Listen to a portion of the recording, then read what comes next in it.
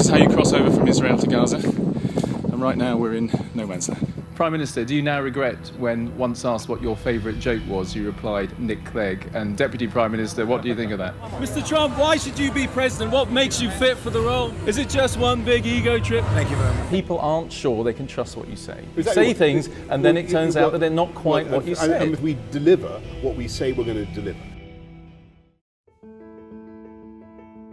My name's Andy Bell and I've been a journalist for over 30 years. In this podcast series, How Did We Get Here?, I try to provide context and background to a big story in the news by talking to someone with real expertise in the field. Today I'm talking to Minette Batters, the first woman to lead the National Farmers Union. It's fair to say on her watch she's had plenty to deal with already. Brexit, COVID and the nail-biting wait to see if there'll be a trade deal with the EU. Is this a brave new world for farmers? Or are we asking too much of them? They must look after the countryside, their animals, see off foreign competition and provide us with food at a price we can afford.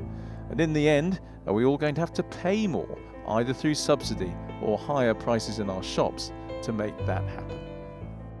Minette Batters, thanks very much for talking to us for this edition of How Did We Get Here? We're now just over a month into the brave new world of coming out from EU rules. Broadly speaking, where are your members? Are they elated? Are they excited? Are they worried? Are they shocked? What's going on with them? Well, we're in this sort of slightly strange place at the moment where not a lot has changed for the vast majority. For some, obviously, there's a lot of friction into Northern Ireland for specialist cheese exporters. There is an element of friction at the border, but because of COVID, it is masking the current situation because out of home eating isn't happening as we know it. So everybody is buying everything that they are eating out of retail. Now, retail is very loyal to buying British, so prices are actually quite good. So farmers at the moment are sort of pretty happy. The weather, as always, is challenging, and it's been an incredibly wet winter. But on the whole, things at the moment are okay. But that said, we've got these trade deals back at the table with Canada, third round of New Zealand, Australia looking like being completed by the summer. This is when things will change. OK, well, we'll come back to all those things. I mean, presumably, just get back into the EU context, you must have been hugely relieved that a deal was done with no tariffs and no quotas. Was that fair? Absolutely delighted that we had a deal that came through at the 11th hour, and to be trading tariff and quota free is really, really good news for both sides. There is a level of friction. Friction equals cost. But a no deal scenario, as you heard me say time and time again, would have been disastrous, and we've avoided that. And this is the start of a new relationship with the EU. OK, but where are those frictions coming? Because presumably there are, let's talk about exporters. There are people, as we know, who are struggling to get their goods exported into the EU at the moment. Who's suffering the most? It's really about the groupage, and that's why you're seeing the problems with fish. If you've got a load of one product that can go through effectively with one check, then you've got less friction. If you've got groupage on a truck of different things, that's where the friction sets in and the time delays set in. So it's a groupage issue really, and I think in time traders will adjust to more of a sort of wholesale approach, sending single loads. The digital aspect will also come on stream. It was always, with a deal being completed in, that sort of 11th hour program, that there was always going to be a challenge as to what that deal was, what it looked like and what was implemented. So there are costs there. Trade, of course, is down. You're seeing a lot less exports. That a lot of that is because of COVID. So we're in a changing climate, but as I say, it's an iterative process. It's going to take time to bed in, and it will change, that's for certain. I mean, do you think these are teething problems, or that presumably there are some things that are structural now, which are bedded in, which may be difficult for your members to export? There are some structural things. Health certificates has been problematic. There seems to be enough veterinary capability at the moment to cope with it. But there are teething problems. There were always going to be. You don't end 40 years of free and frictionless trading relationship and go to a new way of trading without there being some challenges. But I think on the whole, we've got less trade for other reasons. On the whole, things are working reasonably well. The Irish situation is a separate issue completely, and what we are seeing is other routes being used. So I think, as the months play out, getting to July, it will be interesting to see then, where we're at, and the implication, of course, with the UK-EU relationship on the impact of other trade deals. That is yet to play out as well. Okay, well, we'll come back to trade deals, but let me ask you about subsidy. Obviously, a complete change in subsidy regime now. No more common agricultural policy. Are there people? Are your members worried about that, or do they think? Are they feeling reasonably confident there will be something that will replace that, which may even serve them better? Well, for the term of this Parliament, the budget has obviously been secured, and the government has set a 7-year transition to step away from common agricultural policy payments. So there will be an election, of course, that falls mid-term, and then decisions will be made about, whether this is a complete approach to public monies for public goods, or whether there is a section maybe of direct support that remains to cope with market volatility. I mean, we should be under no illusions that the proposals are a global first. It's never been done before, and it will be challenging and very different for farmers when I look at the Environment Bill and the legislation that will be coming in place. We will be expecting our farmers to deliver more for the environment, separate in many cases to food production, and trading with the rest of the world, which is obviously on very, very different terms. So our regulation costs a lot of money, Andy, and what we are going to see is a lot of that regulation put into law. So raising the legislation bar here at home. And it makes it really important that we focus on sustainable farming, which we believe we can absolutely be global leaders in climate-friendly farming, effectively getting to the point where we can produce carbon-neutral food by 2040. But it is about really making the case collectively for that. And of course, the other difficult thing here is we're 4 nations, 1 country. So we've got to try and agree a framework across all 4 countries so we don't distort the UK single market. So if we are asking farmers to be more environmentally friendly, to produce more and be able to compete, are we going to, consumers in the end, going to be absorbing a lot of the costs of that? Well, any government in the world wants food prices to remain, whether they can, static and affordable. And the big success with the UK is that we are the most affordable food in Europe per income spend, and the 3rd in the world. So you've only got the US and Singapore that sits ahead of the UK. So we've got affordable food. Nobody will want to see food inflation.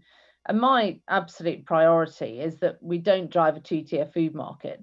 Ultimately, we make sure that everybody in this country can afford to buy high quality British food. Now, what I said about retail has been growing its buy British content, if you like. We need to see that happening across the out of home market as well. So restaurants, hotels, pubs, when they come back online, we need to try and build those same supply chains, which some, like McDonald's, already have. They've had huge investment in the UK and Ireland. And we need others to do the same. That is a really, really important thing when COVID, the new normal, appears. Do you think COVID has maybe reminded people or helped make the argument that you need to produce more at home? Oh, very much so. I mean, we've followed one poll research on an annual basis. And this year, what we saw was a jump of 11% of people surveyed. So going from 75 to 86% of people surveyed believing that farmers should be able to produce more food in this country. I think everybody faced the fact of empty shelves, not being able to buy what they wanted when they wanted it. An element, certainly in the early days, of panic buying. And now people not able to go out. So they are effectively buying everything that they are eating from retail, and it has reconnected people with their diet, getting back to whole foods, cooking from scratch, and that's all, I think, really, really positive. But there are obviously some things we can't produce very easily in these islands. I mean, are people going to have to get used to the fact that maybe they will not see some of the products they were used to seeing on their shelves that maybe came from further afield, or if they do, that it's going to be more expensive? I don't think so, because we're obviously never going to be producing bananas here or citrus fruits. There is no reason for that to change at all. We are going to see more raw ingredients coming onto our marketplace, and what consumers will want to see, and why they drew such a line in the sand last year with our food standards petition, where, don't forget, 1 in 60 people signed it, saying that they wanted trade deals to be fair. They wanted the food that was imported to be produced wherever possible to the same standards. The trick will be making sure that we keep stability of home production, so 60% self-sufficient at the moment. We don't want to see that marginalised and producing less here. But trade is a good thing, and if we can have I guess more of a race to the top rather than a race to the bottom, that will be good for consumers across the world. It'll be good for the environment, and it'll deliver on climate change, which of course this year with the G7 and the COP26 couldn't be more important. I mean, at the time, about a year ago, when there was lots of talk about the trade deal with the United States, Michael Gove and others were very keen to say this would not compromise either food standards or animal welfare standards. I mean, do you really feel reassured by those comments, or do you still worry that almost inevitably that is something that could get into a trade deal? It all remains to be seen, quite honestly. I mean, we are now entering third round with New Zealand back at the table, with Canada, Australia going to be completed, and then Trans-Pacific, of course, kicking off with all of those same countries. I know, having talked to them, I've talked to the Australians, the New Zealanders, the Canadians, the US, they see this market as a very, very attractive food market. The US has referred to it as an untapped potential. So they want to gain market access to, effectively the 70 million consumers that we have here. And we know that agriculture is the difficult part of any trade deal. It's not going to be easy when you are a service-based economy. Don't forget, agriculture for Australia is a big part of their export strategy. The same with those other countries, Commonwealth countries I mentioned. It's not for us. Goods is 20% of our economy. So this is a challenge going forwards. And it does require real leadership and real joined up government. So, where DEFRA and DITR might not be in the same place, that, they're going to have to strike, a very hard bargain in order not to compromise farmers in this country. I mean, can you give me a specific example of the sort of area where your members worry that if there was a deal, that they would simply be undercut, they would simply not be able to compete? Well, beef in Australia is quite a good example, because their costs of production are much lower. Here we've got regulation that costs money, in effect. So that adds to your bottom line. That just drives that up. Australia, they will be producing beef probably for 50% less of what it costs us to produce that beef. And they have access to things like growth promoters that were banned here back in the 1980s. So if you had unfettered access for Australian beef into the UK market, I think it would, not so much in retail, but out of home eating, would do a lot of damage, because the UK would then become uncompetitive. Big ramifications for Ireland as well, of course, because we're not self-sufficient in beef here, but we do import quite a bit from Ireland. So it would displace potentially Irish beef, and it would make our farmers not that competitive. So George Eustice, just to finish this off, George Eustice will say there's going to be a restriction. There will be non-tariff barriers put in place, but that remains to be seen. Yeah, George Eustice, the Environment Secretary, the Minister responsible for this. What about from the consumer's point of view, though? Just say, well, why don't we just label it clearly? And then everyone can say, they can make their choice. It can be on the shelves, or even in, as you say, out-of-home eating restaurants or places like that. You can label it clearly, and if people want to choose that, for instance, when they're shopping, they can say, well, I want to pay a bit less. I understand what goes on with Australian beef, for instance. It can be there, and it can be a market, and the consumer can choose. Labelling works well in retail, and retail is very transparent, and you know exactly what you're buying. there is no way at this moment in time of regulating out-of-home eating. So what you are eating when you go to a hotel or restaurant, it could say that it's British, but there's no way of knowing that it is. So labelling doesn't work with 50% of the value of the market. And then, of course, you've got things like procurement, our hospitals, our schools. That again, you've got no way of knowing what you're eating there. So whether it says British doesn't necessarily mean to say that it is. And that's a big part of the market going forward. So, retail labelling works, out of home procurement labelling just doesn't work. You'd have to look at another form of regulation in order to drive a transparent approach where customers knew exactly what they were buying. What about procurement? That's interesting. Would you like to see the government make a commitment to say we are going to source locally food for, the NHS or whatever it is, or all sorts of government departments? Does that happen already, or do you think there should be a drive to make sure that happens? This has been a long-term project really for us. And in fact, Owen Paterson, when he was Secretary of State in DEFRA for the London Olympics, he introduced all British sourcing for the London Olympics. So they worked through Red Tractor Assurance to be able to say that it was 100% British, produced here, processed here and packed here. And that was very successful. And he was very keen, and I know regrets the decision to step back from it enormously. He was very keen to roll out procurement for hospitals, schools, military, prisons that was, wherever possible, all British. The Crown commercial contract that drives the pricing for those caterers supplying into hospitals and schools is set incredibly low. So I think for the NHS, it's something like £3.50 per day for 3 meals. So you can't do fresh, let alone British, for that price. And it's the same for the military as well. So you'd have to look at lifting the Crown commercial price contract in order to be able to be sourcing British. But, when we're talking about the NHS and the journey back to health, the food that we eat is so incredibly important. We feel it's a real opportunity. Do we as a country, and maybe do we as consumers, have to accept that we will have to put a bit more money, whether it's in some form of subsidy or whether in terms of what we pay in the shops, to ensure that we have a successful, sustainable, green, healthy farming industry in this country? I think, food prices, I would say this is about globally leading a race upwards. Commodity food prices are always being traded against, always enormous pressure on price. What would be disastrous here is to drive that two-tier food market. We must have a common approach that is fair to people that are trading, and we try and drive common and fair standards of how those goods are being produced. That is what is needed. I think to be talking about food inflation when we've got such austerity here, nobody wants to see that. The farmers I represent want to be able to produce high quality, affordable food for every budget.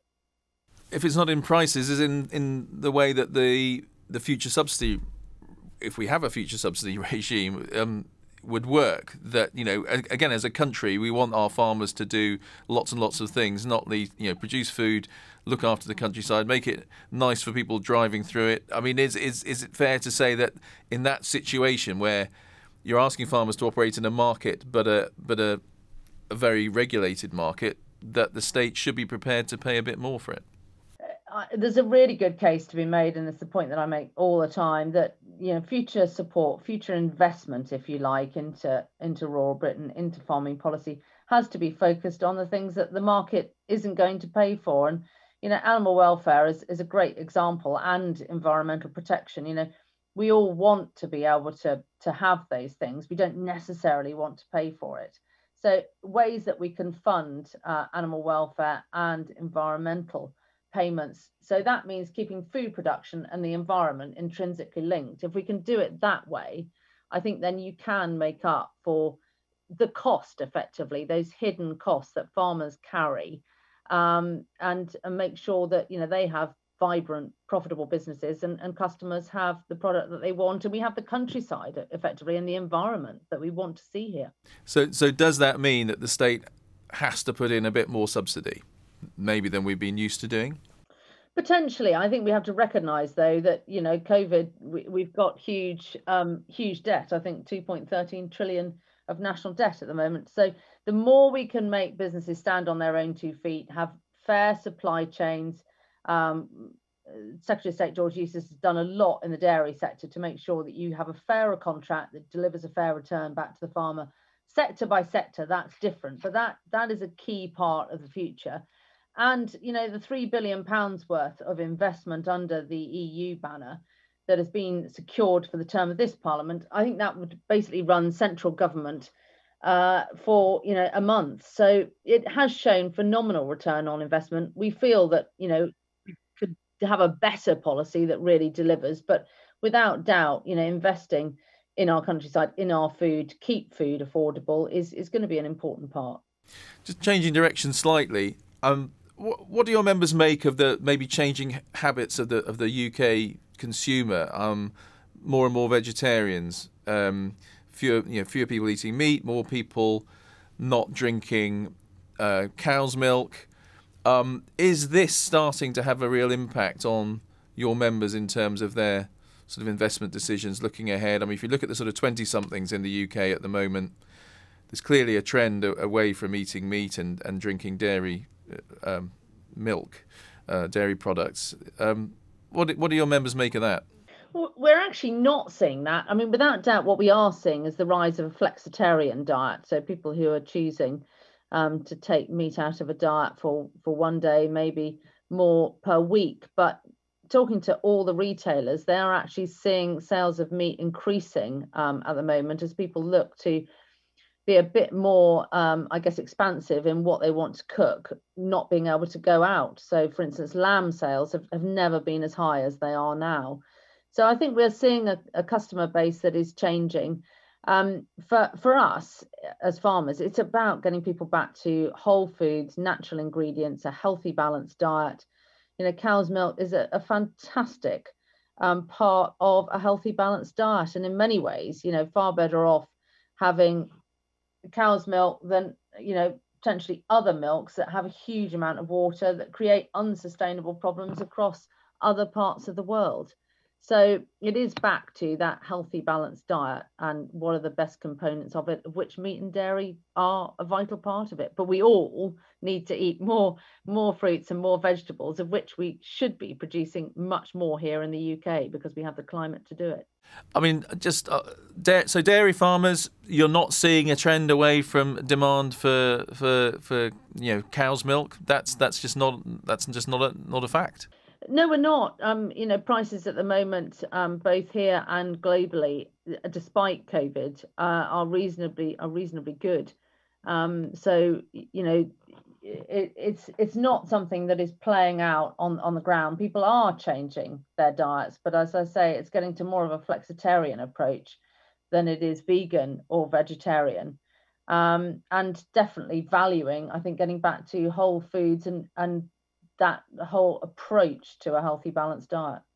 Are your members optimistic at the moment? I mean, it's the old joke that farmers are always a bit gloomy, which is very unfair. But you've obviously been around the industry a fair while. Do you feel that they feel optimistic, or are they concerned about what's coming? Look, farming has evolved for millennia. There is no doubt this is a period of major change. All the farmers I speak to, we've all got to be looking at our businesses. We've all got to be preparing for change, making sure that we are ready for that. But I think they recognise the role they have in feeding the nation. There is huge public support out there for farming. When I look at how the reputation has grown over the years, and I look at the standards we have here, we are the number one supplier of choice to the UK food market, and the challenge has to be keeping us there and keeping us producing what the consumer, the shopper wants. That's the main thing. And do you have faith that coming out of the CAP and a UK government and with the devolved administrations as well, that is going to create a better environment in which your members can thrive than maybe the old EU system? It's a period, as I said, of enormous change, and we have to get this right. So the 7-year transition is really important. I think what people value in this country is that we have all sorts of different sizes of farming. You know, we have tenant farmers here, we have small farmers, we have large farmers, but that makes the fabric of our countryside. What people don't want to see is, you know, businesses consolidating, and we drive larger scaled sort of agribusiness. They like to see that the demographic that we have at the moment. So there's a lot of pressure on everybody to get the future right. It is a game changer. And we have to make sure that we all work together so that we do have a vibrant future, because 70% of the UK is a farmed landscape. You know, it's not urban, is a very small proportion. So we've got to make sure that this works, that this stacks up, because otherwise it's going to be hugely detrimental to the countryside, and nobody wants to see that. Now, I think you have children. If one of them came to you and said, "Mum, I really want to go into farming, I want to be a farmer," would your heart leap, or how would you feel? Oh, I'd be absolutely delighted if one of them wanted to farm, and I say that to everybody, and it's going to change, but everybody needs to eat. I think COVID has again driven more of a staycation approach, people getting out in the countryside, walking the footpaths, getting the health and well-being benefits of being out and staying in the countryside. So it's a period of change, but it is a period of enormous opportunity, and to a certain extent, the opportunity that we all make it. Minette Batters from the NFU, thanks very much for talking to us. Thanks so much. Minette Batters of the National Farmers Union. I guess the fact she'd be happy for her children to follow her into the business is a good sign.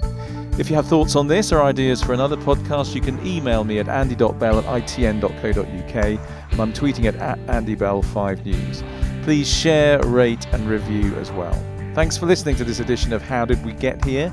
There'll be another along soon.